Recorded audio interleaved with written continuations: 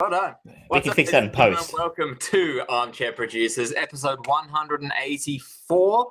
It's been a hiatus that we've had because Electric Ham Sandwich Studios was on the move, and life likes to intervene as it so frequently does. But we are back. We are ready. We are raring.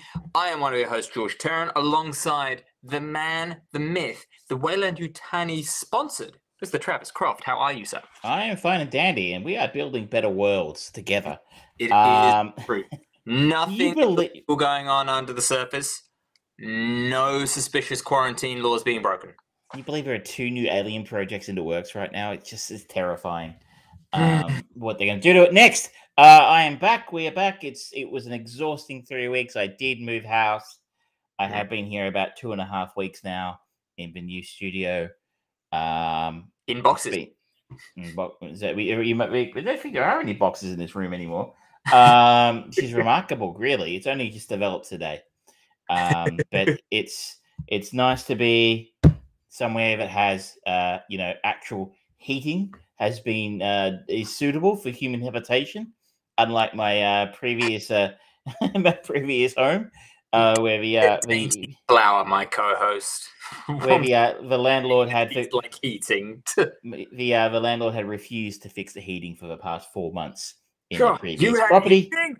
I didn't have heating. I used to get a slipper to the face. Luxury. And it's just I'd like to tell you his name, but probably the most of our audience wouldn't know who he was. But the kicker was he's a very famous Australian sports person.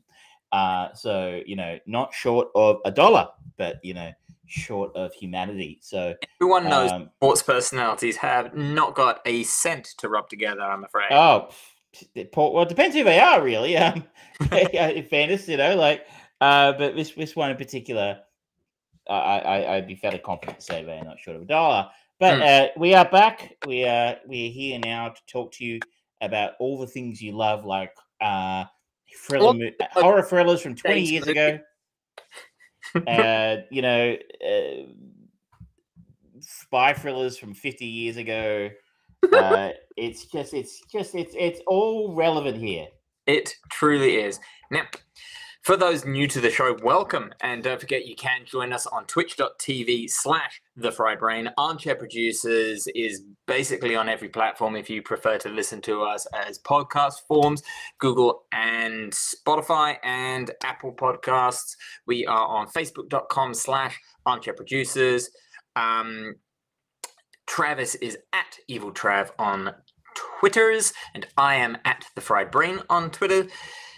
Follow along, and we do take recommendations, except for Get Off the Air. Not even God can stop us. We have proven that multiple times. And he has tried. He genuinely has. I think the only one that we haven't had so far... Locusts? We haven't had blood raining from the sky. All frogs, giant frogs.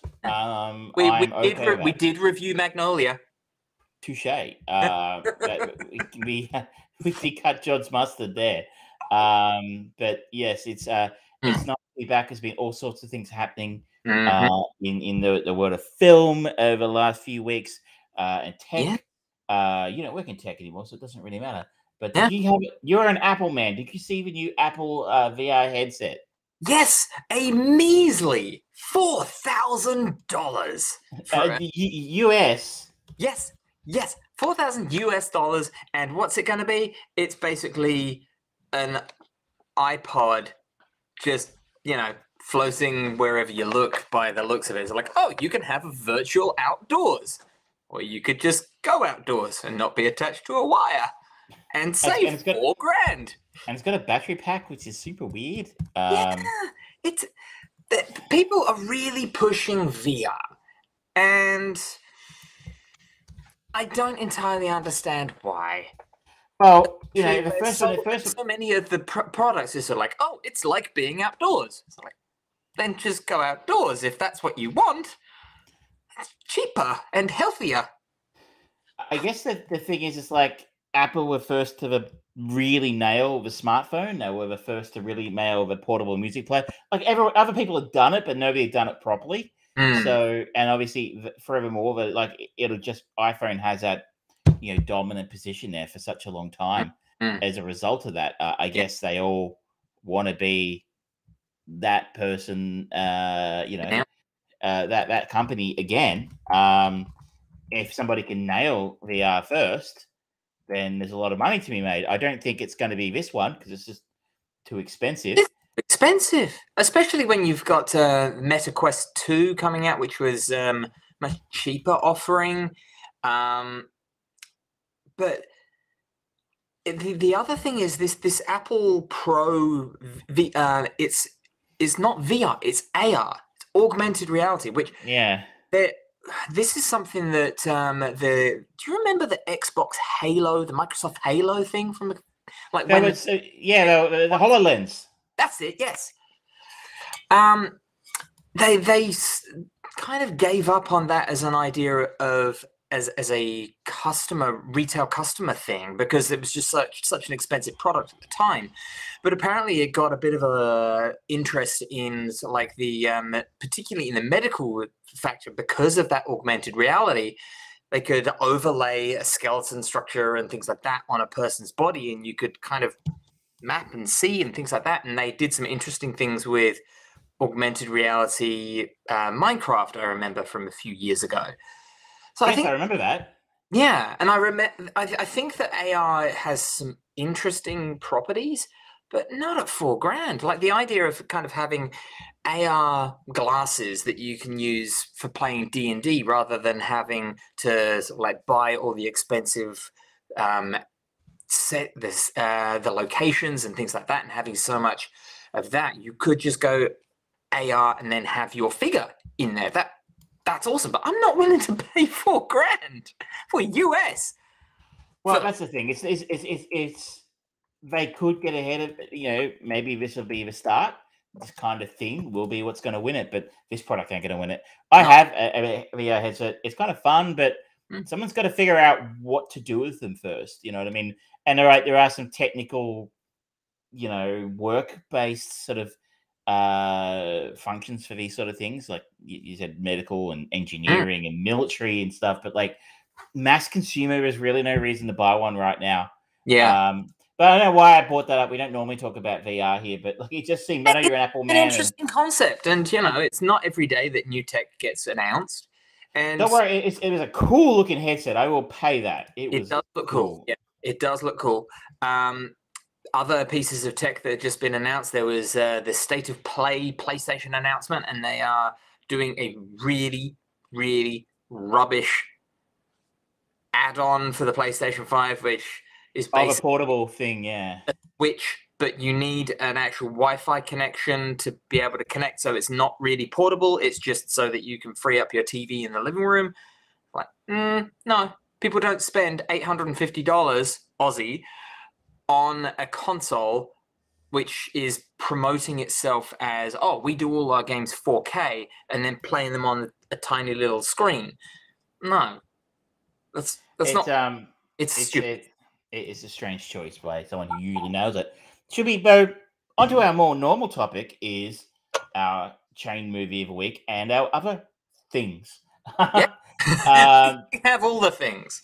Chain movie this week is, of course, chosen by George, and it is Identity. Yes, connective tissue from last time's talk radio was John C McGinley, and he is the connection into the James Mangold-directed 2004. Was it 2004? 2003 Identity. 2003 Identity, starring John Cusack and Ray Liotta, most notably. This is the first time you have ever watched this, if I'm right, yes? Yes, I vaguely remember seeing one of those films you saw in the dying days of video stores, and you're like, I don't really remember it coming out. So I don't know how successful it was on its initial release. But no, I certainly had not seen this before. Have you? Is this the first time for you, or is this one? No, I watched this when it first came out, and I remember being kind of impressed because it came out at that time when there was still that relatively fresh buzz of the idea of a Shyamalan-style twist on the tale, and this has sort of a Shyamalan-esque twist to it. It's a bit more traditional kind of Alfred Hitchcock kind of twist at the end, I suppose.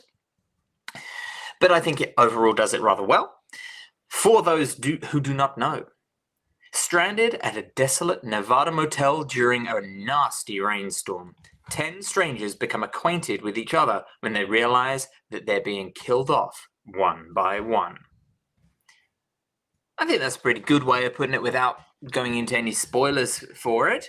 There is a really, really meaty description in IMDb if you want to read the whole thing. Yes, that's a bit much. Yeah, I'm not going to do that, but Huggo, well done, sir. Well done. Or man. Or to them. It is an interesting cast. I sat down the other night. I have to. Sometimes if I want to watch these, I have to watch the trailer first. Yeah. And you go, oh, I know that person. I know that person. I know that person. I know that person. Yeah. So it's kind of a who's who of B grade early 2000 stars. You remember when Amanda Peet was kind of a name that almost happened? Whole 9 yards was her big hit. That's right. Yeah. So John Cusack, Ray Liotta, Amanda Peet, Alfred Molina, Clay Duvall, you previously mentioned John C. McGinley, Jake Busey, Rebecca De Mornay, John Hawkes is a name you won't know, but you might recognize his face. For me, I saw him straight away. I'm like, oh, he's the guy from the liquor store at the start of From Dusk Till Dawn. Yeah. You're just going to end the sentence there. He's the guy from the liquor store. That's not the guy from the liquor store. The other name here is you won't know, but you'll know the face is Holmes Osborne, who's in one of those guys is in heaps of stuff. Yeah, he was Donnie Darko's dad. Yes. So it's an ensemble of names and faces. As like, you know, they had they stretched their budget pretty well in terms of faces you would know. I have a different reaction to you in terms of this. Aside from the impressive cast, I thought this was a load of shit. Like, I thought this was a really, really badly done film. Now, it has a good rating. IMDb gives it a 7.3. It has a 64 Metascore. I will quickly check the Rotten Tomatoes, but you obviously thought it was pretty good. But like, this felt like I hadn't seen it. I saw it at the cinema. This is bargain basement Tarantino light meets Shyamalan twist. Like, I was already, so this has a 75 audience score, by the way, on Rotten Tomatoes, 63 on a tomato meter for critics. So it was well received. I don't know if this was better in 2003 when, as you sort of said, the twist film was maybe a little bit newer and we were still kind of in Shyamalan hadn't completely shit the bed yet with his career. But I mean, it starts off well enough, you know, with a motel setting and the strangers all arriving in different ways. But the fact that it chose to introduce each person, each stranger, via a way of a flashback, and then sometimes a flashback within a flashback, and you're kind of like, hang on a second, this is a little bit confusing and very awkward way of doing it.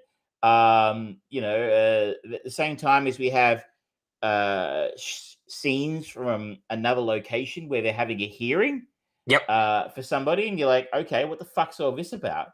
And the people starting to drop off one by one, as the synopsis sort of describes there. It was a little bit cliche for me. It was like, well, we've seen this all a million times, as you sort of said. It's 100%. I watching it again, it's like, oh yeah, I now I realize why I liked it when it first came out, and it was because at that point I was aspiring young writer-director. It's like, yeah, I could do this too. It feels like a student movie in so many ways, an homage student movie to much greater people. The way that everyone kind of ends up at the same location, it feels a little bit like we've watched two movies which lampoon that, of Clue and Peter Sellers one. Yeah. Murder Most Horrid. No, not Murder Most Horrid. Murder by Death. And it's very quintessential whodunit style. There is a lot of that kind of thematic kind of feel to old Hitchcock sort of things.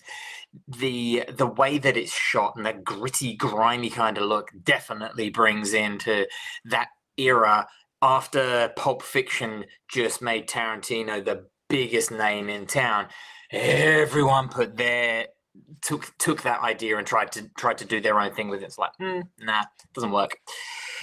And the Shyamalan kind of twist of the story is like, it's always nice when a story tries to be intelligent, but you got to know what you're doing.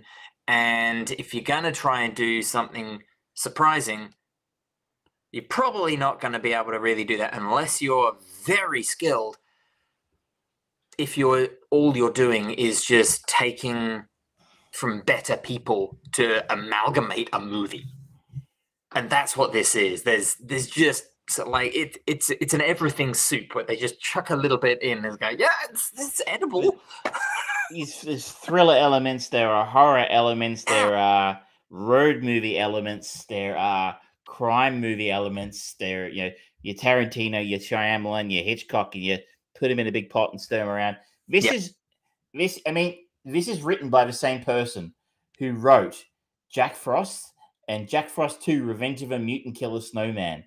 I don't know how the fuck they got Michael Keaton to be in one of those movies, but I think he was in one of them, but I could be wrong. But he needs money for his farm.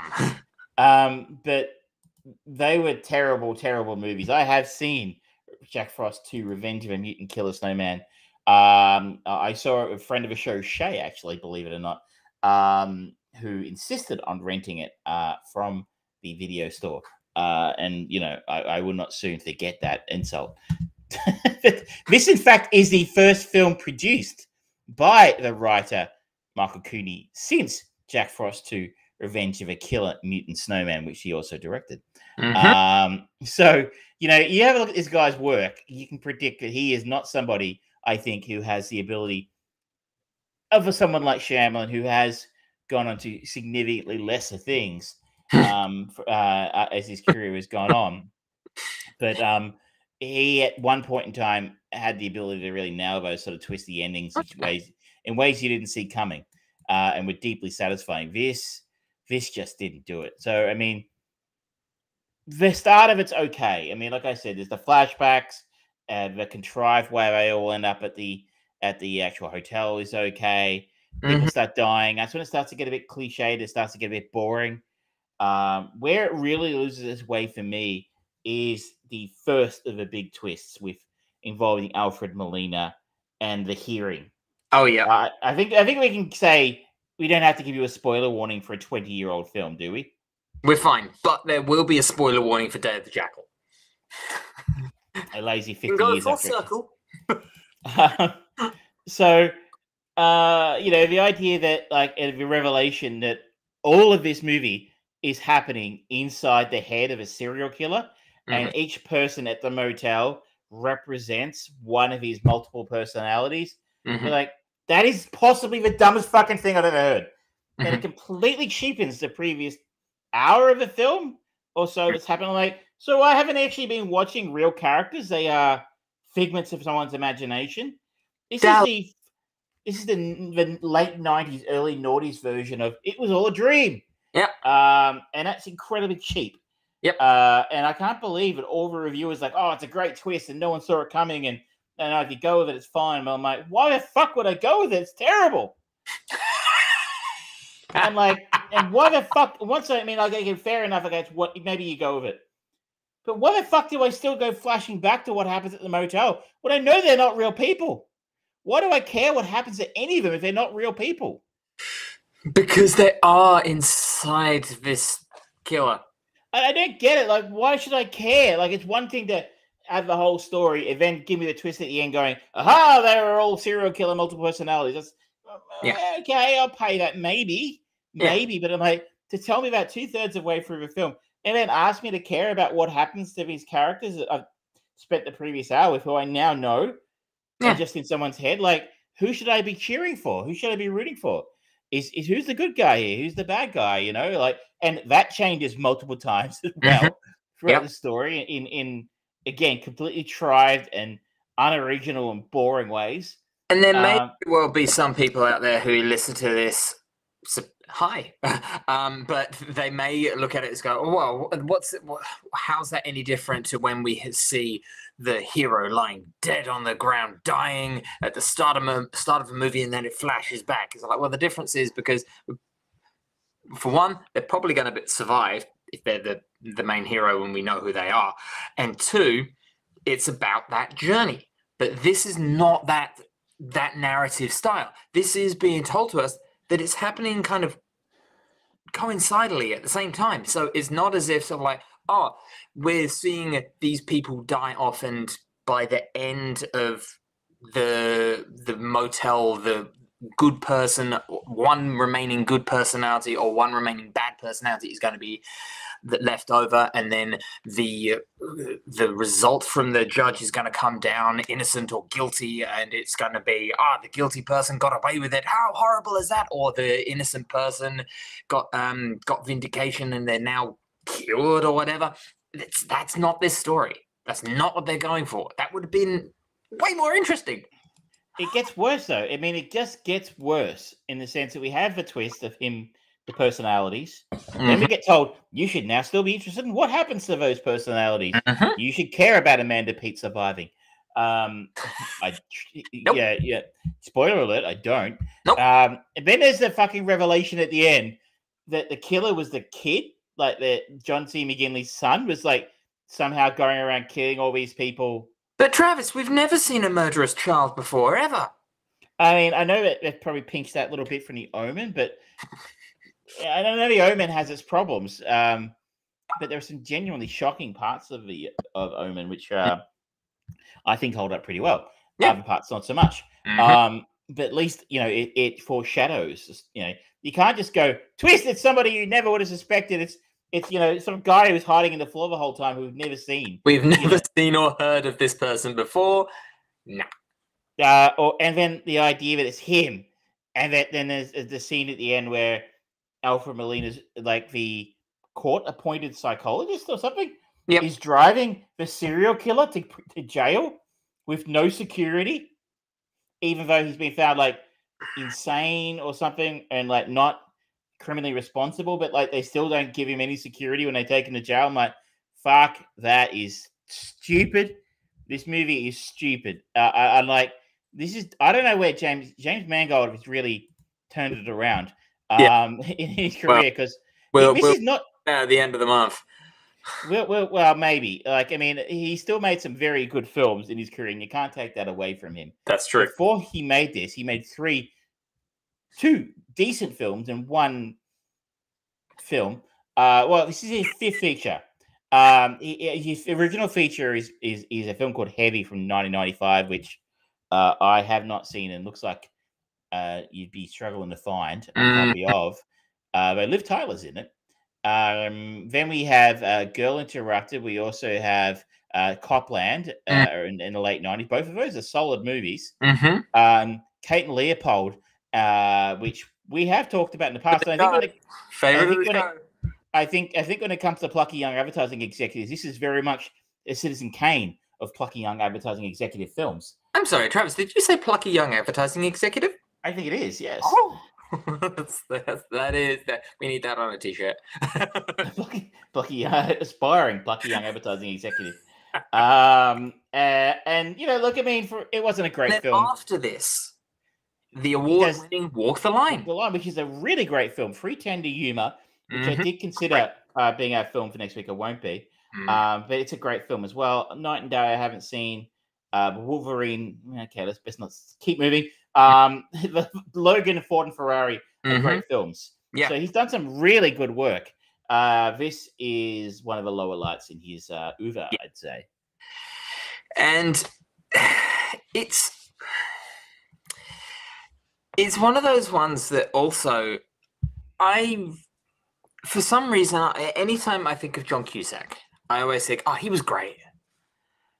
And he was solid, really solid in Gross Point Blank and High Fidelity. And he was pretty good in Say Anything. But then I look at the rest of his movie career and it's like, wait, why do I hold John Cusack with that instant level of... Oh, come on, Big John Malkovich as well. It's a kind of a pretty decent film. It's a pretty film, but how is he in it? Like, I don't remember him in it. Oh, he was the main guy in it. Yeah, but everyone's just John Malkovich, and John Malkovich steals the show. But he actually, well, to a degree, obviously, but like I still thought he was pretty good in that. I mean, you go back to the 80s as well and stuff like Say Anything. Yeah, that's a classic of the 80s, if you're so inclined. But then he's got a lot of very middling things, is my thing. Like, I kind of enjoy Runaway Jury.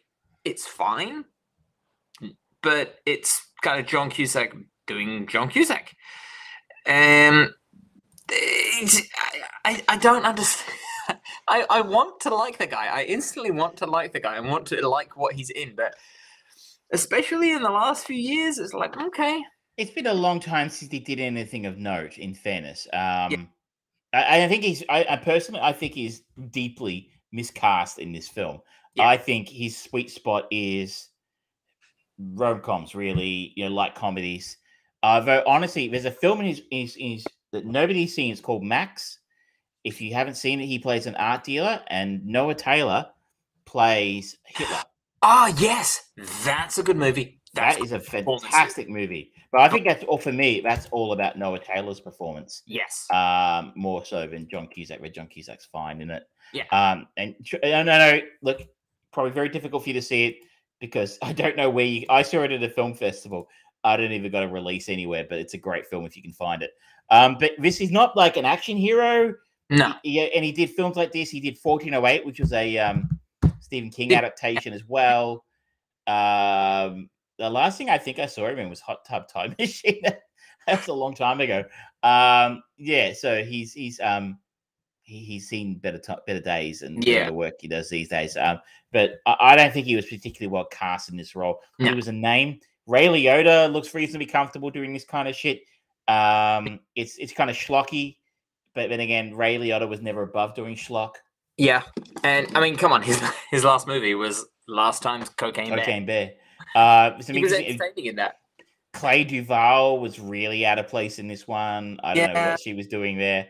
Amanda Peet did what she did reasonably well. Mm-hmm. I thought Jake Busey playing the prisoner, I guess, was kind of doing peak Jake Busey. Yeah, it was sort of like, okay, he went through a bit of a phase of just doing these sort of like villainous like characters, and but for me, he shines in The Frighteners or Starship Troopers. Starship Troopers is great fun. Just getting that really cool looking violin out of the box randomly. It's like, oh yeah, this will appease all of those troops that are seeing their friends die horribly. Yeah, give them a violin. Fascism, ladies and gentlemen. Look over here. Look over here. It's a good film. I wish that most people didn't get that. I should read the book one day. Yeah. I didn't like this film. I'm sorry. I thought this was of its time. Mm-hmm. It was a pretty weak story. The twist was, well, I guess not obvious. I give it that much. I just didn't like it. We just kind of really cheapened the whole experience for me. It was an interesting time capsule now to realize that this is 20 years old. Yeah. Yeah. Whew. That's a little unsettling, but that's the way of it. Ugh.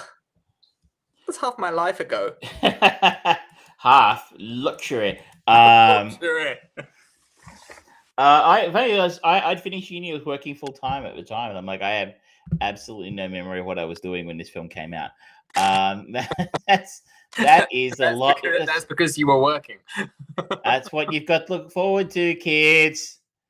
It came out April 25th, 2003. Happy 20 years identity to a movie I enjoy. I would have been in Russia at the time. That's where I was when this came out. I actually went and saw a couple of films in Russia. one of which was Tears of a Son. So I figured I didn't really need to know what was happening with Bruce Willis, Monica Bellucci one? Yeah, like I didn't think it really mattered what people were saying because I couldn't understand the Russian. Anyway, Tears of a Son is not what we're talking about. Maybe one day we will. Is there anything else you'd like to say about Identity? No, I'm done. You have the keys, sir. Where are you taking us? We are going to follow John Cusack. And this is actually a request from the audience we take requests even on a Shane film. So I was talking to Michelle, friend of the show, one of our few audience members who watched the live stream. And she recommended this one personally because, believe it or not, you're going to be shocked. Prepare to be shocked. Okay. Put your prepare to be shocked face on. I have never seen this film before in its entirety. That film is 1997's Con Air. Seriously? Never seen it. Wow. Oh, and that gives me a great opportunity to still possibly take John Malkovich as the next connection. Or Nicolas Cage or Steve Buscemi. Put the book back in the box. There's lots of Dave Chappelle's in this, believe it or not. Everything went bad. I always thought this was a Michael Bay film. But no, apparently not. Directed by Simon West, written by Scott Rosenberg. It just sort of felt so Michael Bay-ish. But it's not. So John Cusack plays one of the leads in this film. And so there you go. I've never seen it. It is available on Prime Video for hire. And it's available to stream on Disney Plus. Disney Plus, a service I have cancelled because nothing is on there. Thank you, Travis. I have considered cancelling it a few times because the amount of times you just skip right over it and go to the next one because I'm like, I just got nothing. It's not Marvel or Star Wars. And they haven't been. Anyway, that's another conversation. That is Con Air next week. Back in time to the 90s. Somehow I missed this one. I think I already know where we're going to be going. Lots of options. So tempting. Oh, there's so many good options off of Con Air. Thank you. There you go. So, Lara Croft, Tomb Raider. No. Should we keep moving and go to something a little bit more contemporary? Yes, let's do it. Let's take to the air. Let's talk about Air. So this is available now to stream on Amazon Prime if you are a customer of theirs, which I am. Unfortunately, and Ben Affleck, Matt Damon romp. Ben Affleck is back in the director's chair, something he has shown an unswerving ability to do well. Academy Award winner of one way, not exactly best director, but for Argo. Written by Alex Convery, who I am not familiar with. This is his first and only credit. This follows the history of shoe salesman Sonny Vaccaro and how he led Nike in its pursuit of the greatest athlete in the history of basketball, Michael Jordan. Sonny Vaccaro is played by Matt Damon. His boss, Rob Stratzer, played by Jason Bateman. Their boss, the founder of Nike, Phil Knight, played by Ben Affleck himself. Michael Jordan's mum, Dolores, played by the one and only Viola Davis. Howard White, who works at Nike as well. I don't exactly know what he does, but he's played by Chris Tucker. You got Jane Moore in here as well. Chris Messina, you might recognize his face from Stuff. Marlon Wayans pops up at one point. Barbara Sukowa, who I only know because she was in 12 Monkeys, the TV show. Oh, I've forgotten that happened. That was a thing. And I have to say, a couple of things. One, I'm not a particularly big fan of Michael Jordan.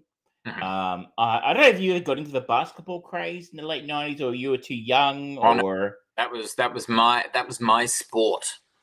And I certainly was. You can see my coffee table was actually covered in basketball cards. I used to collect them. That was where all my money went when I was a teenager at high school. Was wasted on basketball cards. There's actually a Michael Jordan card on that table. I lacquered them all on. And I was not a big Michael Jordan fan. I was not a big Nike fan. If you were talking about a corporate brand, some people really get fucking serious about it. Like sneaker collecting is a massive big deal now. And I think I may have owned Nike shoes over time. It was never something I was particularly interested in. But this film, I was never a Chicago Bulls fan, for that matter. Fuck the Bulls. My team doesn't exist anymore. I was a Supersonics fan. Supersonic, they don't exist anymore? They haven't existed for like 20 years. What? They moved into Oklahoma City. What? Yeah, no, it's how they work in the US for sports. The teams just up and moved to other cities. And, Well, it's a bit like, you know, it's not what happens in the AFL a few years ago for countries, you know, cities going, oh, you know what, we're going to move this team to somewhere else. They've done it a couple of times in Australia, but we're not anywhere near like the US market where teams move quite regularly. I think the Oakland Athletics baseball team are moving to Las Vegas, or something like that. Why not? Anyway, but this is a fucking great film. I think this might be the best film I've seen this year. What did you make of it? I would agree. I loved it. I think it was a little heavy on the sort of like member berries of products and things like that, and some of the music. But overall, I don't think it was terrible.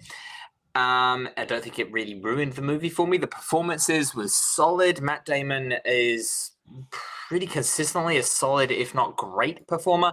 Ben Affleck is a very, very competent director. I really enjoy his work behind the camera, and he's fine in this role. He's entertaining. He knows what level this movie needs to work at, where it's not violently accurate to the truth. Like there's a bit of information about sort of like the Air Jordan name, and they subtly play both of those off within the movie. It's a good point that apparently there is some consternation about much historical debate about who came up with the Air Jordan name. The filmmakers decided to handle the matter as delicately as possible, portraying that David Falk and Peter Moore each came up with the name separately by sheer coincidence. Yeah. So I think that was a good way of doing it, and it added a little bit of brevity to it. What's his name? Chris Tucker. His character was enjoyable, and it's funny seeing Chris Tucker as he's aging, because he does seem to be kind of just leaning into that a little bit more. He doesn't do too much in the way of acting anymore. You don't see a lot of him. He's a big star there for a while. There's Rush Hour films. He's very selective about what he does. This is his first proper acting role since 2016. Wow. And only his second since 2012. Wow. Yeah. He doesn't work much. I guess he seems he doesn't need to. But every single one of them, even Matthew Mayer as Peter Moore, they all seem to know what movie they're in, and just the right line of, this is a historical piece that some people are really going to care about. At the same time, it's an entertaining piece. I think they do a fantastic job at making you care about something that really doesn't matter. Like I told you, not a Michael Jordan fan. No, I not that I think he's overrated. I mean, let's not get into basketball here. The guy's obviously was a genius at the sport, and arguably, probably almost beyond arguing, the greatest player in that sport of all time. One of the greatest sports people in any sport of all time. Like the guy was dominant. Yeah. I didn't enjoy watching because he was so fucking good. Yeah. Yeah, like, and no one else had a chance. Like, made it boring. Yeah. It was almost boring. Like, and it was just so, everyone loved Jordan. So I was like, I was the iconoclast. He was like, not for me. But like, I don't care about him. I don't care about the basketball team he played for. I don't care about the brand he signed for. I have no great love for Air Jordans, which some people take very seriously. Some of them are worth, a great deal of money these days, vintage shoes and stuff. I always thought the idea of collecting sneakers was ridiculous. But obviously, you can be into whatever I kind of collect records, so that's kind of ridiculous too. Yeah. But somehow I care about this story. I care about his characters. Yeah. And you should note, Michael Jordan is not really in this movie. No, he's sort of there. Body double, essentially. He was not involved in the making of this movie. He's only had a couple of requests that the character of Howard White, who apparently is a friend of his, be involved in the story. And he requested Viola Davis play his mum, and like she fucking kills it.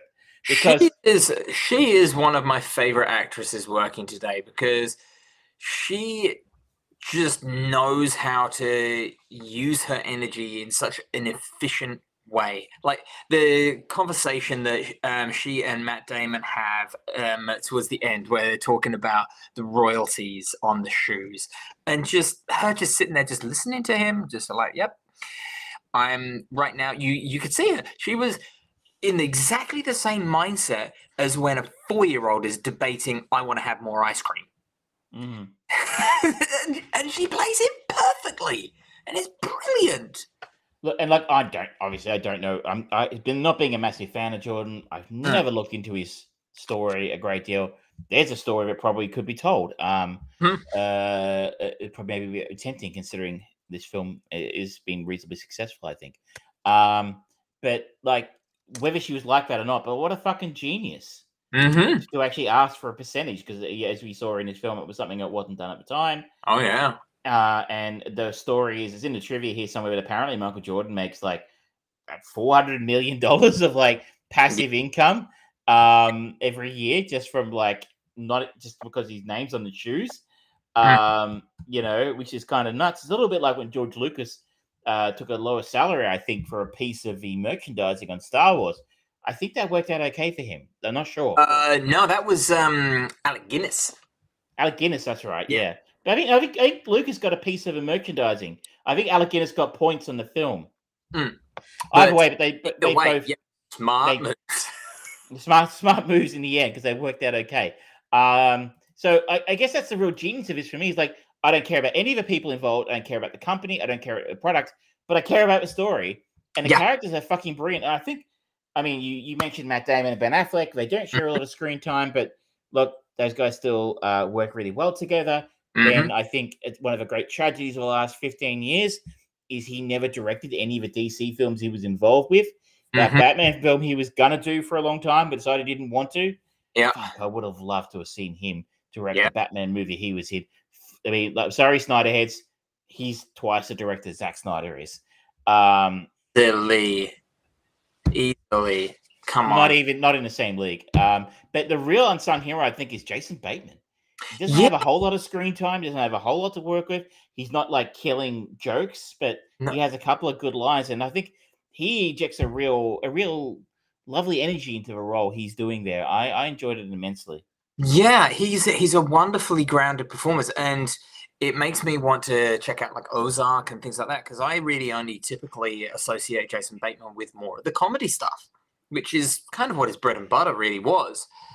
But he serves it with a very straight bat here. He is understated. He doesn't play up. He's not playing a character. He's playing a real person.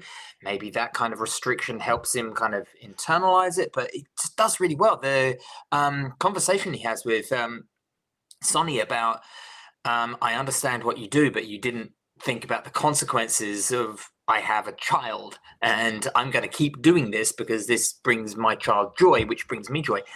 That's a great little monologue that he delivered. Fantastic display. Really wonderful. I think he's like, I know he's been in and out of movies over the last 20 years since, you know, what was his big hit? The one that really Arrested Development. But like, I don't know. I know I haven't seen Ozark either, but I understand that was kind of his Breaking Bad. And like, I'd be fascinated to see if he goes on to do some really interesting, more dramatic work. It's sort of, because I think, like, as I said, this role isn't just about getting laughs. He does get a couple, but I think he builds on it a lot more. I think the performances are across the board stellar. They make you, the story is brilliantly written to the point where, like I said, we care about something I don't fucking care about. You make an excellent point about the music, though. We found it quite intrusive. Like, I kind of go, like, just off the top of my head, I'm looking here, which is not off the top of my head, sorry. Money for Nothing, Blister in the Sun, The Message by Grandmaster Flash, Rock the Casbah, In a Big Country, Axel F, Ain't Nobody, Can't Fight This Feeling by REO Speedwagon. Especially Time After Time by the music is so intrusive, especially at the start of the movie, where it starts off. I was thinking, oh, am I going to be looking at something along the lines of the Tetris movie, where it had that kind of fun, really good music in there, but it wasn't overly intrusive. It informed on the style of movie that we were watching for Tetris, whereas this just feels a little too heavy-handed. And we've talked about this excessive use of music quite recently as well in other movies that we've watched, where it's like, I love this song. It was Guardians of the Galaxy Volume 3. Just so much. It was over the top. And unnecessary. Really, you nailed it with Tetris. Like, Tetris did have a lot of cool music in it. I liked that soundtrack, but like, it didn't actually. It kind of fit more. As this one kind of almost became over the top, and you're like, fuck, how much money have they got to spend on licensed music here? Like, Jesus Christ, this wouldn't have been cheap. You start worrying about, like, how did you afford this, guys? Especially 80s music at the moment. It has never been more popular. It's a true renaissance. Everyone's going back to it. All these bands are touring again because people are finding all this wonderful music in these movies, and people are rediscovering the 80s stuff. It's not cheap, ladies and gentlemen. It didn't need to be there. That was just a short and long way. I don't think half of the music out of this movie, and it would have been better for it, and they wouldn't have felt it. A couple of songs here and there is fine, but like, it was over the top. It was like, it was really too much, and it did start to, I think, take away somewhat from the story and the film. You're like, oh god, what else are they fucking gonna get? Fuck Bruce Springsteen. That doesn't. At the end of the day, though, that is a very minor complaint. Which about I think a really really enjoyable film.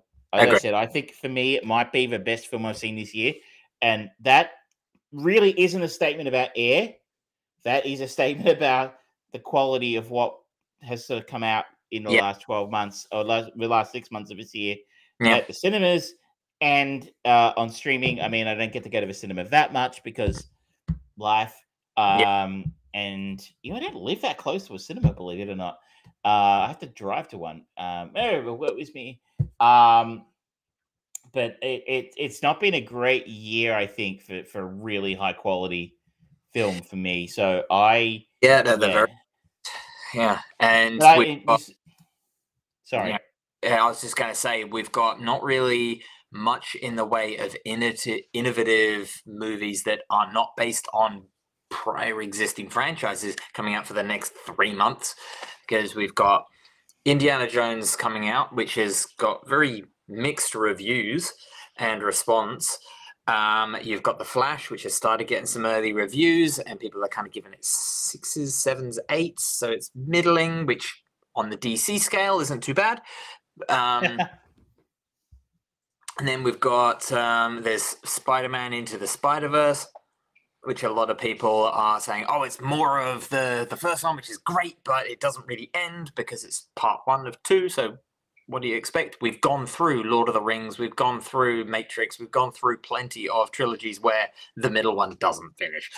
So get used to it, folks. That's what we live in now. There's not much originality. So this is an original film. Yes. This is kind of based on existing knowledge. Kind of probably we know who Michael Jordan is, we know who Nike is, but like it's an interesting story, well told, and Quentin Tarantino's gotten some fuss recently because he's kind of stuck the boots into a lot of streaming stuff. We talked about it, I think, the last time we did the show. We did Chris Evans, the Anna de Armas film, Ghosted, and how bad that was. And Cookie Cutter movie. It's what we're kind of up against now. So it's a long-winded way of saying it's really, really good. It's really good, but it's not life-changing and good. The reason I think it's the best film of the year is because it's been a pretty cruddy year in terms of movies. So, in a sea of melodrama and averageness, Air soars. Pretty much. Nicely done. Should we move on to something a little bit more contemporary? Yes. A little bit more contemporary. 50-year-old movie. For those who were not listening to the last show, naughty, we have tried to get a little bit more structure to the show, have a little bit of fun with the third film every week, and try and pick a film that came out roughly this week 10, 20, 30, 40, 50 years ago. And we are going to spin a wheel to figure out which time period we will pick. And this film came out roughly 50 years ago, the week we recorded our last show. Yes. And this is a highly rated film from 1973. Based on Frederick Forsyth novel. Who did not take points in the film. Had the option, chose not to. In the aftermath of France allowing Algeria's independence, a group of resentful military veterans hire a professional assassin codenamed Jackal to kill President Charles de Gaulle. It says a 7.8 on IMDb, a 80 Metascore, starring... Actually, I don't think anybody I've ever heard of is in this film. Lies. You know who Derek Jacobi is. Do I? Which one was he? He was in Much Ado About Nothing, the Kenneth Branagh movie. Oh, wow. Trust me, I've done the best I could to delete that from my memory. But yes, I have seen he was in Gladiator. Movie. Shut up. He was in Gladiator and he was in Gosford Park as well, which are both good films, and I have seen them. I'm not saying I've never seen any of these guys before. I didn't recognize any of them. When you look at their names, you're like, nope, I don't know who these people are. They're not. So they were famous. Edward Fox, because he's quintessentially British. And I love how, aside from maybe the one head sort of like main investigator whose name I can't remember now off the top of mine, everyone seems to be, even though they are all in France, everyone speaks with a very English accent. Yes, that's true.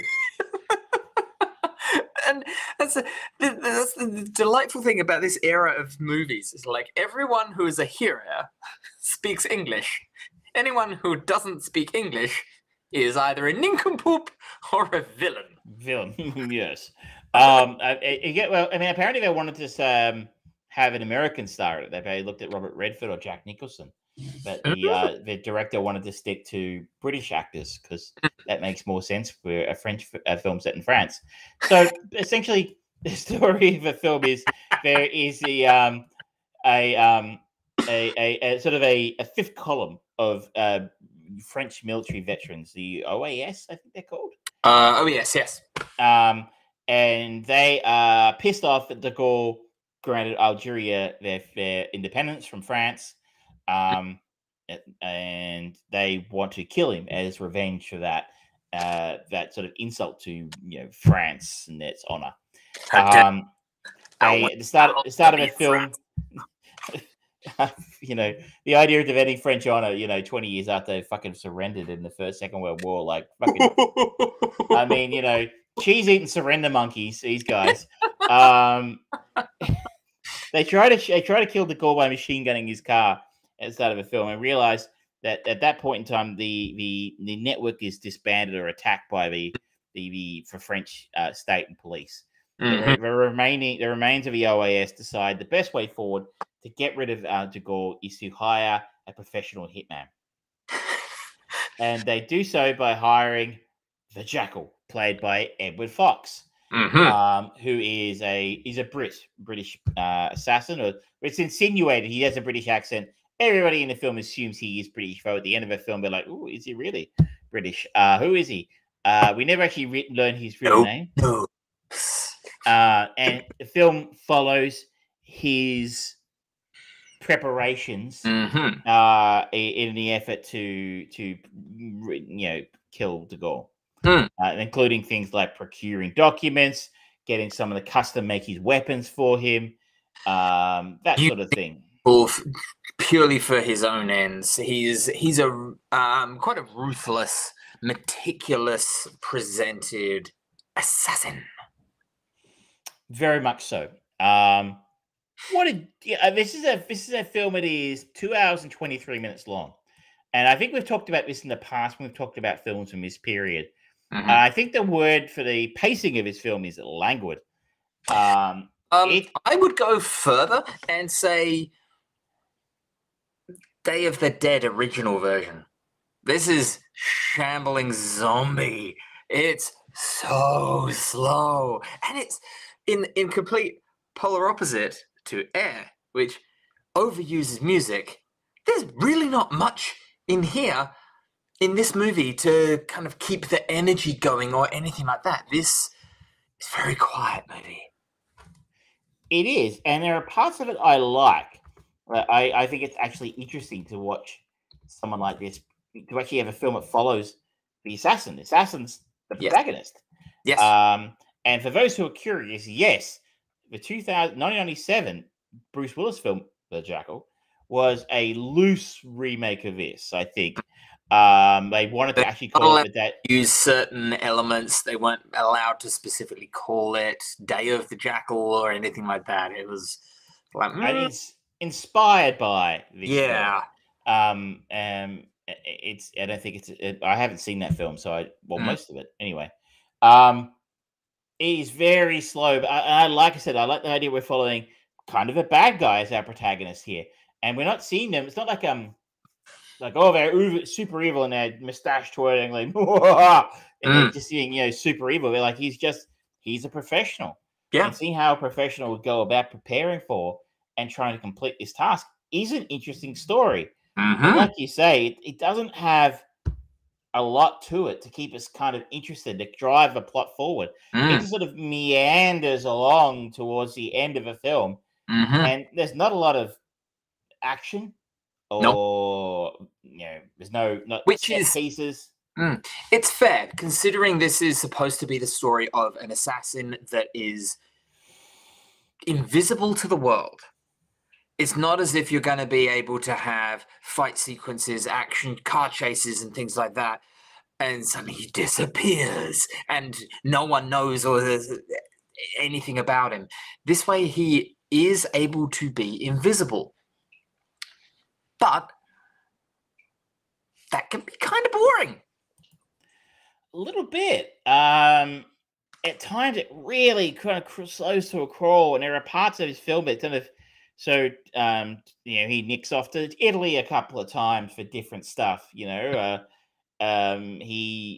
gets involved with a woman at a hotel in southern France, and then follows her back to her place and kills her stuff to steal her car, and you're just like, did this subplot need to happen? Like, could they have cut this out? There's also stuff in there you're like, that's really fucking dumb.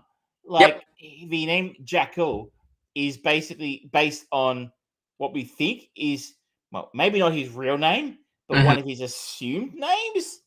Like, it's like his initials for the character. They think they locate the real the person who he is. I forget the actual name. And the name Jackal in French is like the French version of the first three letters of both his first and surname of his assume, which we later find out isn't actually his real identity anyway.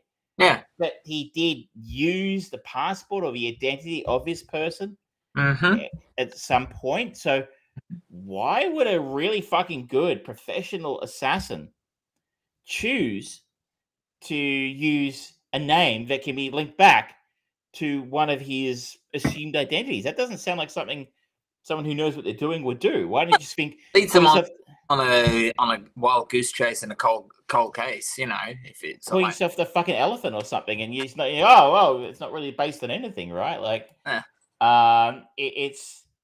it didn't make a lot. That part was like, that's stupid. That said, I didn't hate it. It was of its time, I think, isn't the important thing to note. It's not aged well. Parts of it haven't, parts of it haven't. Like, I like that it takes its time with things, and it doesn't have to constantly beat you over the head with action set pieces, a la Ghosted, which every 20 minutes you need to have, an explosion, a car chase, a fight scene, a shootout. This thing is just sort of unfolds in front of you. It just could have unfolded a little quicker. The other thing that the movie that I was kind of thinking and sort of hoping that it was gonna sort of like later on inform was Heat. Of in that movie we're seeing the two sides of two professionals working, and we see the lifestyle of both of them, and the bad guy in Heat has got overall a much healthier lifestyle compared to the good guy of Al Pacino, he's a dick, he's an asshole, he's horrible, he's a bad father, and all sorts of stuff. This movie, if we had gotten more time to actually learn about this other investigator, who's the best investigator on the French force, seeing how he works and seeing his meticulous, sort of like pure professional manner as the opposite of the Jackal, that would have given us at least an opportunity to go through and have more of that general life engagement where the Jackal has no known associates or friends or anything like that. They're all incidental people that he meets along the way that he just uses. They are tools to him. And Edward Fox plays the Jackal in that very, very sterile manner with his interactions. It's almost a little bit the Talented Mr. Ripley, where he's just like taking on this persona to move on and to better himself and move on. And we see tiny little moments of the investigator on the other side, where it's like, but we never actually get an idea of who he is or why he's the best investigator, because he's Sigourney Weaver in Galaxy Quest. It's going, I repeat what the computer says. He's just repeating what other people tell him. It's like, why are you the best investigator? Why? Show me. He does. He saves the day in the end. The finale seemed a little rushed in the end. I mean, I liked the way it was set up. Then there were like a callback at the to the meeting. His meeting with a forger early in the film, where the forger's like, "Oh, I've never seen this particular kind of card. I'm going to have to try and get one." And that you don't hear about that again until an hour and a half later. And like that was kind of cool. And his way of getting his gun past the police cordon was interesting, but the actual denouement is pretty rushed, and the end is pretty rushed. It's like, stupid. He rushes in, shoots him with a machine gun. It's over. But it's not only just he just runs and shoots him. Aaron Fox kind of gets lifted up. Yeah. Yeah. Second, and then he drops. It's like Wile E. Coyote going over a cliff. It was kind of ridiculous, and it kind of did kind of rob the film. Like you could almost go, "Oh my god, that was ridiculous!" It's like it was almost laughable. But I was so glad the film was over at that point. I was just like, "Oh, thank God!" So, if you are a big fan of Frederick Forsyth, maybe you'll enjoy this. If you really like 70s films, like Quentin Tarantino in his book, fucking love film from the 70s. So maybe it's the kind of thing he would enjoy. That the pacing of his last film would say yes. It's a bit slow though for me, and as you say, it hasn't necessarily aged all that well. Though I like parts of it. It does show the difference between filmmaking then and filmmaking now. Not that we don't have 2.5 hour films now. It just would be 2.5 hours of being beaten over the head with action.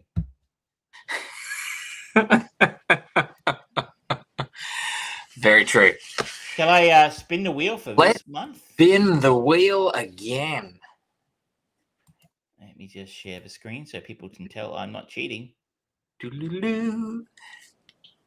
Can we see that? We can indeed. Let's just go like that. There we go.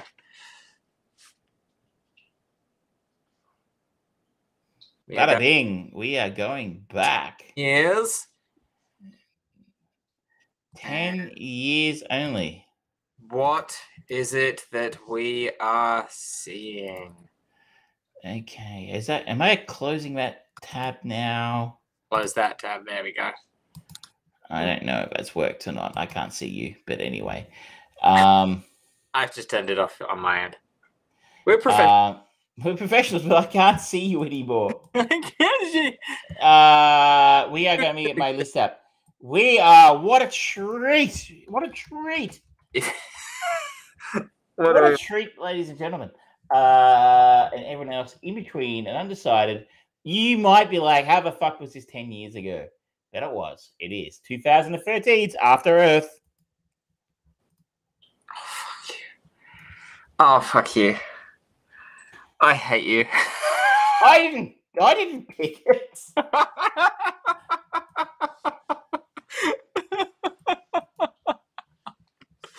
Oh, no. Oh, your video's frozen. Yeah, I can't see you anymore. So can you fill for a second? I'm gonna try and fix this, and it might take me a second to come back in. That is absolutely fine.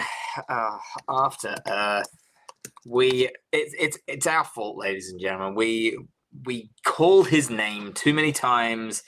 He is the Candyman. M. Night Shyamalan. In the vanity project of Will and Jaden Smith. I can't believe this is 10 years old. My goodness. There we go. Close that one off. There we go. Travis is back. Do not try and share a tab. Share a different window. That's the. There you go. Today. Crashing leaves Kitai Rage and his father Cypher stranded on Earth a millennium after events forced humanity's escape. With Cypher injured, Kitai must embark on a perilous journey to signal for help. Speaking of shitty M. Night Shyamalan films... I was saying, we said his name too many times this episode. He will appear. Famously a flop. So I haven't seen this, so there we go. You haven't seen it? No. Oh, you lucky son of a bitch. But it is available for rent. It is not on any streaming service. You can rent it on Apple TV, Amazon Prime, and the YouTubes. It's time for our favorite segment. It is Binge. Browse Burn. What have you been 3 weeks? I assume you've seen something. I have been spending most of my time playing Legend of Zelda Tears of the Kingdom, which I did talk about last time, but I've had more time to go into it. And my first inclination was to put it in the binge, but had a bit of a review of it. And this is, I was talking to my gym instructor, Bo, and we were talking about best game of the year. And I think unquestionably, Tears of the Kingdom is going to be in the conversation, if not the obvious front runner, considering the 10 out of 10s across the board. All of the YouTubers and Twitchers are doing it because of that crafting and making flaming penises on big statues and flying things and X-Wings and all sorts of stuff that they're doing in there. There is so much customization in that game. It is phenomenal. But much like my conversation I had with Bo about God of War Ragnarok, doesn't really do much to actually expand on gaming. It doesn't really innovate. It's more of Breath of the Wild with this crafting element to it, which is fantastic, but also very limited if you don't like it. There's more story going through. There's more of a narrative through line this time, and it's good, but it's more of the same. And if you didn't like Breath of the Wild, you're not going to like this. So I'm putting this in browse. Wow. Which feels controversial. It does. I love my Zelda games and I love this game, but at the same time, I can very clearly see that this is not a game for everyone. It's doing very well, which is fantastic for Nintendo. And I'm glad that many people are enjoying it, but at the same time, whilst it is in some ways pushing many, many boundaries of gameplay and what you can do in an open world and stuff, at the same time, if you don't like that kind of game, there's nothing in this game that you are going to enjoy.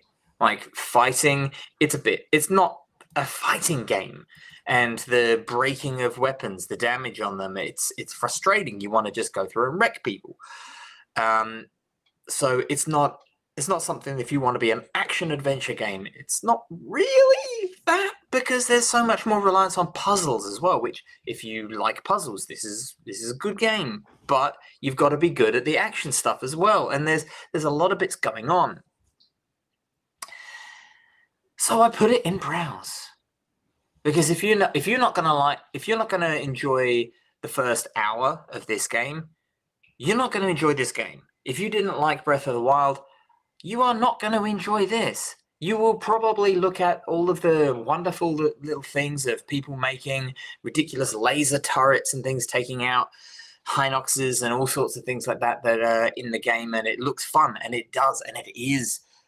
But you kind of got to be good at it to be as entertaining and fun as that. And getting good at this game, that's a full-time job, and I don't have that time. So Jordan's advice on this one is get good. Get good, mate. Yeah. Oh, yeah. I think it's very even-handed because I know what a fan you are of a series. I genuinely love it, and I love the story that they're weaving, and the fact that they are doing they are improving, and they're slowly but surely bringing in more. Like they got Matthew Mercer to come in and do the voice of Ganondorf. I love his work. He's a great voice actor, and I'm a huge fan of Critical Role. So, two coming together is wonderful.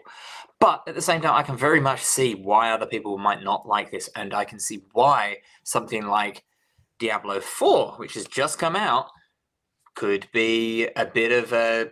It seems strange calling Diablo 4 a dark horse for Game of the Year, considering it's Diablo 4, and I grew up on the Diablo games. I love the Diablo games. That may pip it at the post because it's had much more successful online launch compared to a lot of other big games that came out where they often are just broken.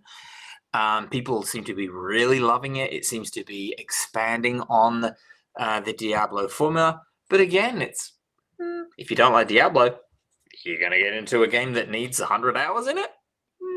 Probably not. But I am going to get it at some point, but I'm going to wait. I'm not a schmuck. I'm going to wait for it to go on sale.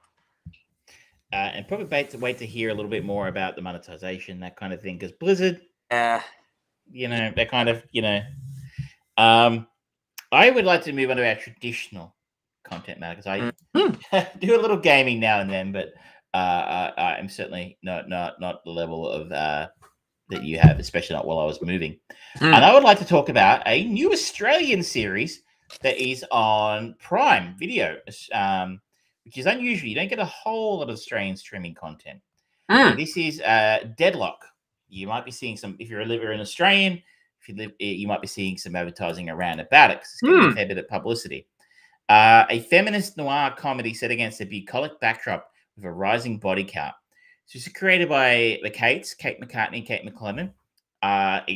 Overseas audience, you will have no idea who these people are. Nope. But they had a YouTube series called The Cooking Show, the Catering Show, which was actually really, really, really fucking funny and very good. And then they did a parody of morning television called Get Crackin', which was also excellent. And so this is a massive step up in production quality and a much different genre in the sense that it says it's a noir comedy. Do you like you put off by the fact that it says it's a feminist noir comedy? Like, and for anyone who's trying to search it, it is Dead Loch, like a lock. Okay, yes. Lock, not it is lock. not. Sorry, I should have mentioned that. Thank you. I was like, why can't I find it? I've seen it. It is. Well, it says it's a feminist noir comedy. I mean, that kind of thing is almost to say something like that these days can be almost seen as being a little bit provocative because you call anything feminist and it brings out the fucking incels. But it's a trigger word. I don't think it's overly, feminist. I mean, I think it is a feminist. It definitely has that angle. But I don't think it's overbearing in that sense, and it's certainly not. I think it's something that puts people off. If you like, as a guy, it's not like, I'm sorry, someone's going to hate me for saying this, but it's not like Wonder Woman 84 or Captain Marvel, where it reinforces its feminist cred by basically making every man in it fucking horrible in a ridiculous way, because every man in the show kind of is an idiot or horrible. But that does it in a better way for me. I don't know. I just don't want to put that word to put people off. The word comedy, I think, is also probably a little generous because I don't think it's very funny. But it is more a murder mystery kind of show. Okay. So the murder mystery is great, and it's keeping it going for me. So he's set in Tasmania and in a small community called Deadlock, Loch, which has basically undergone a bit of transformation in the last 10 years from being a rundown or a hollowed out timber town. What do I call it? Anyway, logging. That's it. Logging town to becoming kind of a very hip sort of destination, very popular with gay women. So everyone in a very great proportion of the population of the town are now lesbians, and this is set over a week of a month of a festival called the Feastival, where it's full of really pretentious art and cooking nights and that kind of thing. There is a murder of a well-known local, which has the small police force is basically not equipped they do not feel the local police force is equipped to investigate it. So they import a detective from interstate to run the investigation. Okay. Our protagonist is Dulcie Collins, played by Kate Box, and she is brilliant in this. I don't think I've seen her in anything else. She was in an Australian show called Wentworth, which I did not see. But she was also in a series called Rake, which I also hadn't seen.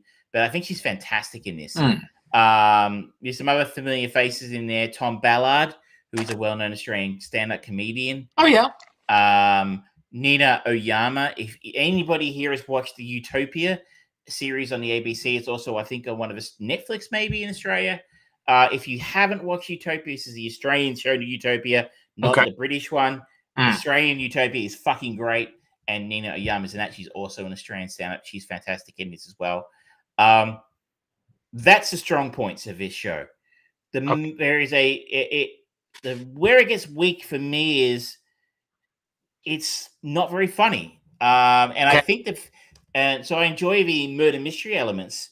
The parts that are in there to be a comedy, I think, are weak or very niche.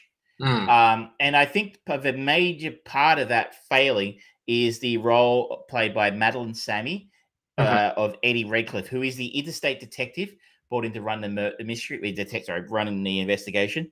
She is from Darwin. Okay. And she is insanely over the top Australian, mate.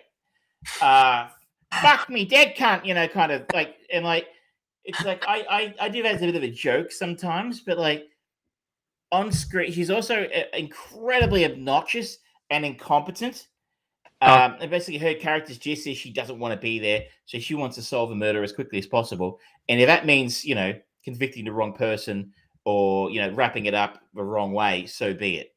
Okay. Even as extra murders keep happening, extra bodies keep turning up, she refuses to countenance the idea that this is a serial killer or all murders are connected. Like, she wants to go home. So she's obnoxious and incompetent and over the top. The overacting is breathtakingly bad. Like, I'm sure Madeline Sammy is a fantastic actor. I don't know who that is. I've never seen anything they've done before. I have to imagine this is how the character was written and how the creators, Kate wanted the character to come across. And I feel like that person's there for Eddie Redmayne. I think it's Eddie Redcliffe. Sorry, Eddie Redcliffe is Redmayne. Somebody else. Eddie Redcliffe is there for. I think they're there for the laughs. That's where the laughs should come, but they don't. They're so over the top. It's annoying, incredibly annoying. You're like, if the rest of the show wasn't so strong, I would absolutely have turned off after an episode or two. Go through the IMDb. This has not got a good rating on IMDb. It's got a 5.5, 5.7. Okay. And go through and read the reviews. This is the kind of thing that's going to set off internet fanboys, so I wouldn't read too much into that. It's pretty decent. But all of the reviews say the same thing. It's, I don't mind it. This is okay. It's not too bad. Kate Box is good. But my God, the Darwin detective is terrible. Madeline Sammy's terrible. Eddie is terrible. They are one of the most dislikable characters I've seen on a television show for a very, very long time. Probably maybe since Skylar in Breaking Bad. But at least that character was well acted. So this is really like, I'm going to put this in the browse category. I am going to keep watching because I like Australian TV. I like supporting local content, but my God. I'm laughing at what you're saying, and I'm laughing because my studio audience is now really trying not to laugh at the fact that she sneezed and is really embarrassed. That's how professional we are here, people. We have a live studio audience. So I would say if you're, I would not be surprised if this turns. Maybe this is available in overseas territories. I think it was made for Prime. If you're a borrower, if you're not Australian, sort of thing, that kind of thing sounds like this the type of project that would be translated to sort of like, that would totally work if we suddenly got some like a cop from Florida in Pennsylvania or something like that, just complete fish out of water sort of thing. Yeah, I could. And I think it will translate to overseas. It's beautiful. Where it's shot, I'm assuming it's shot in Tassie. Every time we watch it, we're like, I can't wait to go back to Tassie again. I love it down there. And you sort of look at it and go, I could see myself living somewhere like that. So the actual, it's really beautifully shot. The locations are beautiful. It's just like you got this it's like, I don't know if you've ever traveled anywhere with like a really obnoxious, loud American tourist on the bus with you. That's what Eddie Redcliffe, Madeline Sammy's character is. They're so annoying. You're like, you just kill them off halfway through, please. They're horrible. Is it? There's no endearing qualities, because what I'm getting from that is like a little bit like John Candy's character in Planes, Trains, and Automobiles, but just without the John Candy charm. Exactly. That was what John Candy could do. He could play a super obnoxious character, but lovable at the same time. Yeah. Eddie is not lovable. There's no redeeming characteristics whatsoever. So far, we are 3 episodes in. Okay. So is it a weekly drop? It is. I think the next episode drops on Friday, maybe. Okay. They dropped the first 3 episodes at once. And you sort of get the sense at the end of the 3rd episode that maybe Eddie's come around to the idea that, yes, this is, a serial killer and they are all connected. So maybe they're coming around a little bit and maybe they'll improve throughout the series. But the first 3 episodes, my Lord, the most obnoxious character I can remember in such a long time. It almost destroyed the series. So, wow. What an interesting choice. But anyway, it's there. If you've got Prime, it's on it. So, you're already paying for it. It's there. Now, the last one that I'm going to talk about is A Burn. And this is somewhat controversial in certain circles. This is something that you will probably not know about and not care about. This is a anime from 1997 to 1998 of a seemingly beloved manga series. It's called Berserk. And Berserk follows Guts, a skilled swordsman who joins forces with a mercenary group called the Band of the Hawk, led by the charismatic Griffin, and fights with them as they battle their way into the royal court. And this is one that, having worked in EB Games, and having had many people talk to me about so many of their passion TV shows, movies, collectors, and all of that sort of stuff, this was one that came up a lot. So I thought, okay, you know what? I'm going to give it a try. And the animation style is quintessential, sort of like 80s, early 90s style of, if you think of manga movies and things from the 80s and 90s that you get on a VHS tape because randomly somehow it turned up in your local Blockbuster because it was on a wrong shipment from Japan.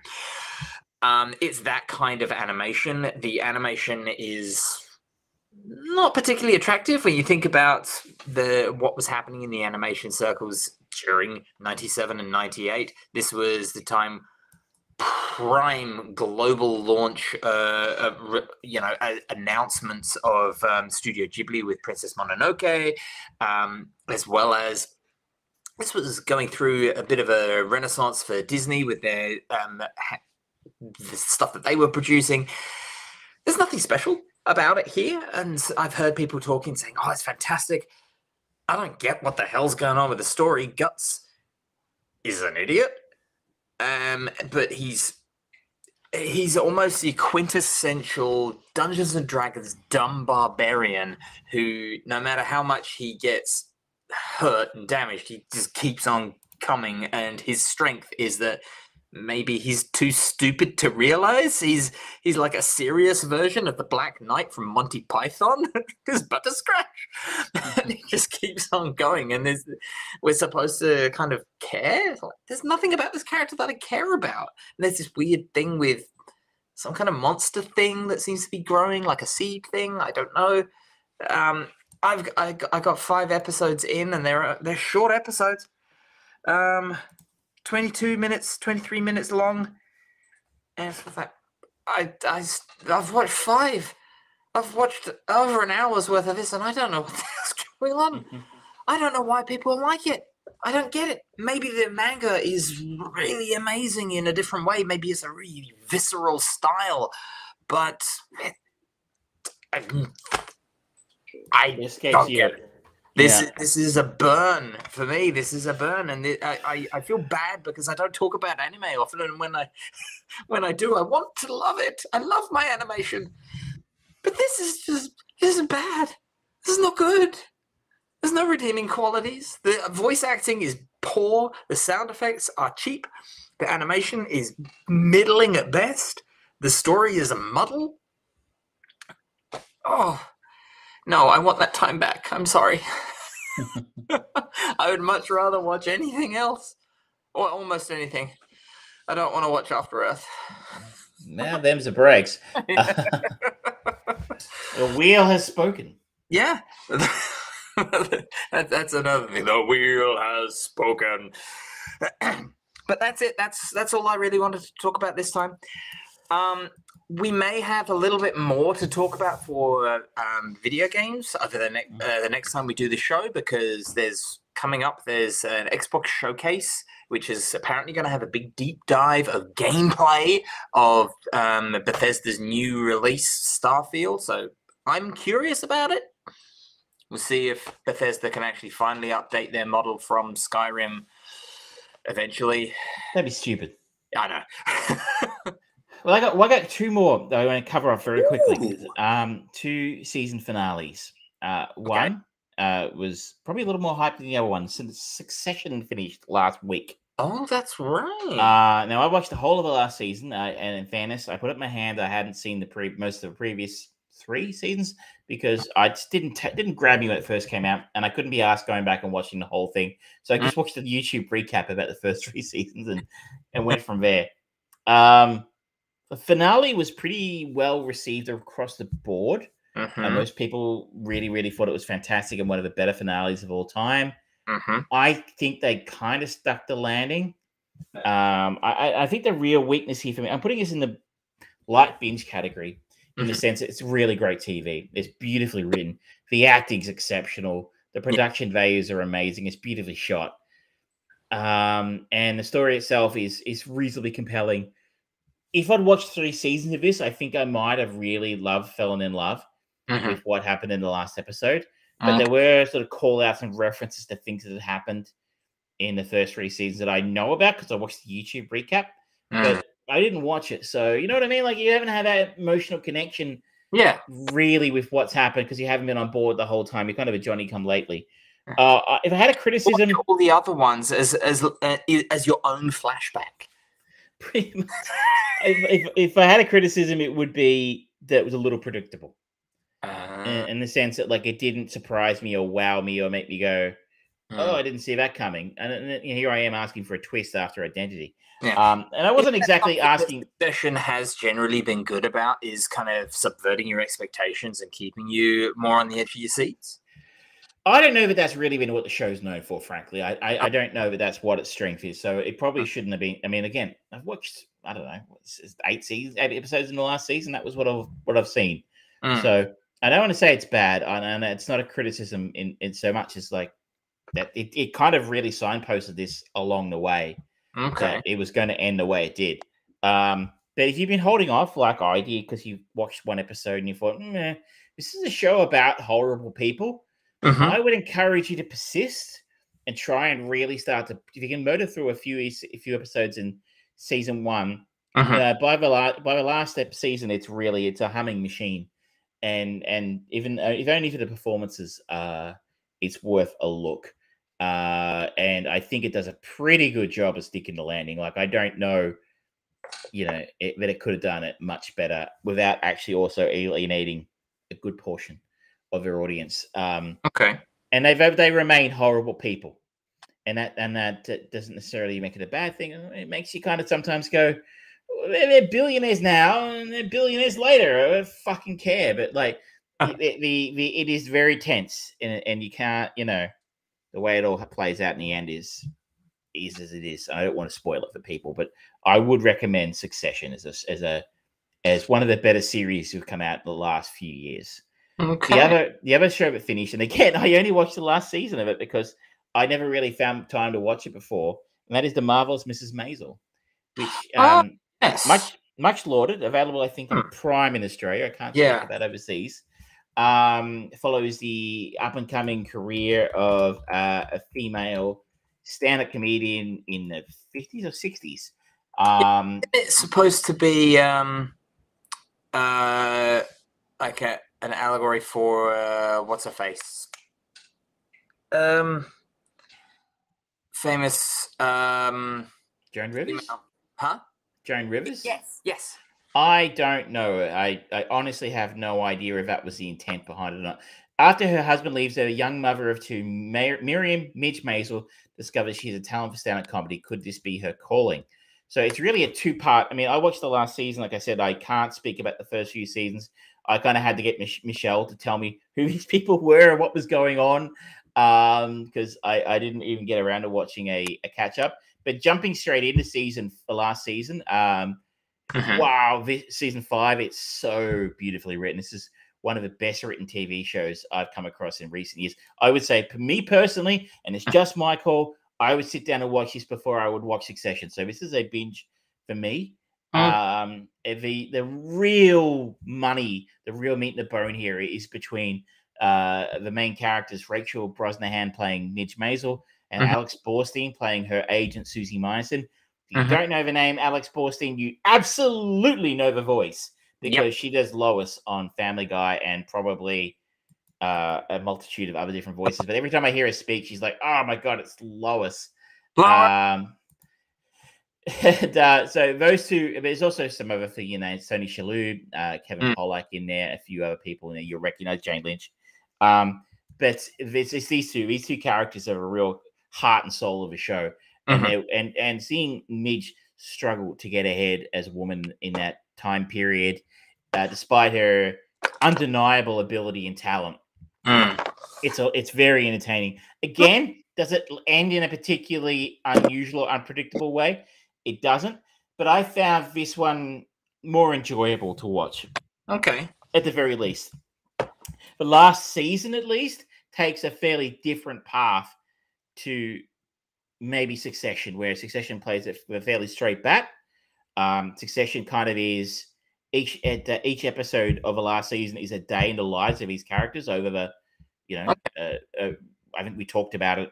I think it's okay to spoil now, but Brian Cox's character passes away early in the season, and each episode is a day after that. So it's kind of how that season progresses.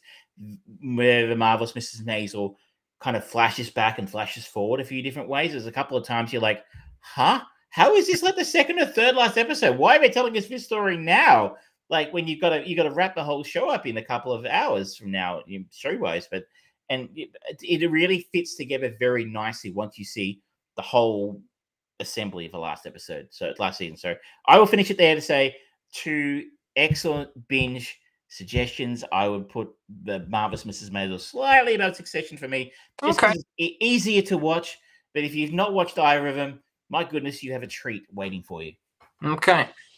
The last one that I will quickly finish off is one that I had forgotten that I had actually kept up with, which is kind of informative.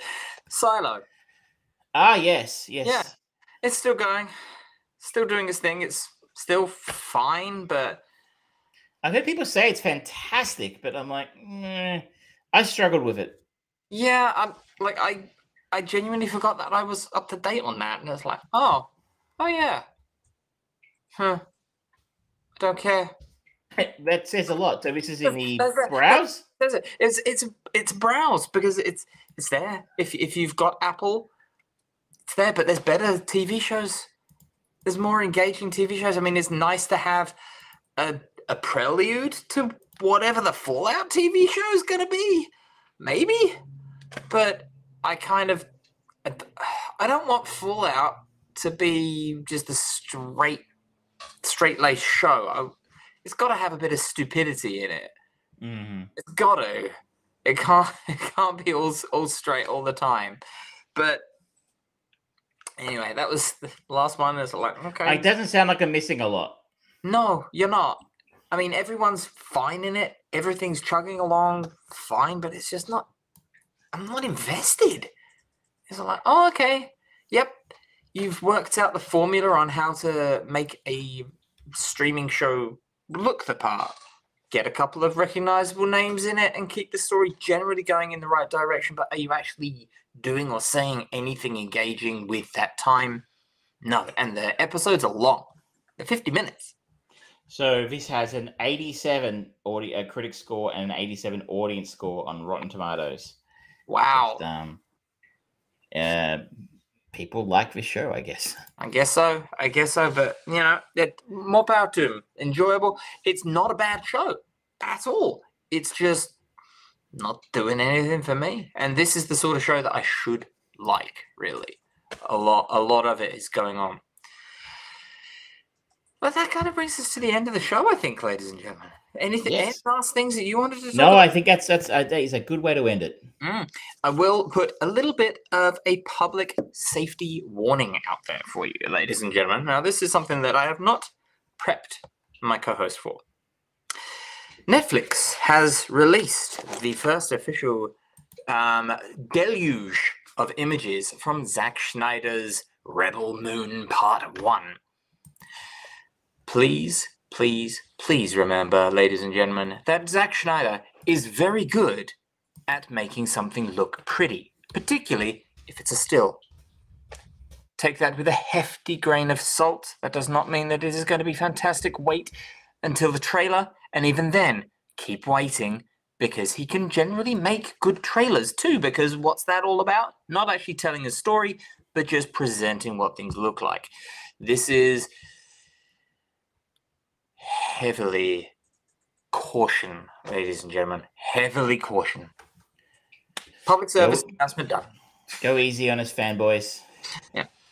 No, I want to hear from you. Come on. Show me. Wasn't this supposed to be like a Star Wars film? But they said no, thank you. Basically, I think, yes. And then Netflix came in and went, all right, here's some money, make it. And he, in typical Zack Snyder's, went, oh, yeah, I don't have enough time in one movie. I need to do another one. So here you go, ladies and gentlemen. Mm-hmm. Disney, Lucasfilm said, no, this isn't good enough for a Star Wars sequel. Mm-hmm. Mm-hmm. And The Return of Skywalker, or whatever that fucking thing was called, was better than this, according to Disney. That's everything you need to know. And this is just further proof that Zack Snyder should not be a director. He should be a director of photography and get someone else to write his stuff, and he just films it and makes it look pretty, because he's not very good at telling a story. And he can't do it in a normal length. Nothing. He apparently he's going to be doing multiple versions of this. This is on Netflix. There's going to be 2 versions of the same damn movie, and one of them is going to be 2.5 hours long, and then there's going to be the Snyder Cut, which is going to be 17 days long. And then you're going to have another 8 months before part 2 comes out, and then he's going to announce, just as that comes out, it's going to be part 3 because there's too much in part 2. Done. Rant done. Very good. Thank you, everyone, for watching. Thank you for putting up with our rants. Sorry for the long delay. We'll be back in 2 weeks. Yes, in 2 weeks, we will continue with our chain movie of the week, which